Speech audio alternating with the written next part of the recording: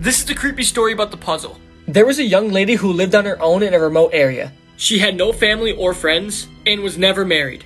Her only joy in life Was doing jigsaw puzzles. every night she would work on a new puzzle until it was complete. One dark rainy night, She was moving furniture in her bedroom when she found a dusty old box behind her wardrobe. When she wiped the dust away, she realized it was a jigsaw puzzle. The cover of the box was faded and she couldn't make out what it was. But her curiosity got the better of her. and she decided to put the puzzle together.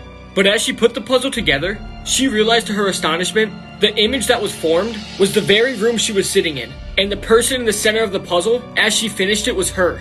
As she started to shake, She put the last 4 pieces in the puzzle. in the picture, she saw herself sitting in her kitchen, and in the window behind her, She saw a man grinning and holding an axe. she was so terrified she couldn't turn around. But the last thing the girl ever heard Was the sound of breaking glass.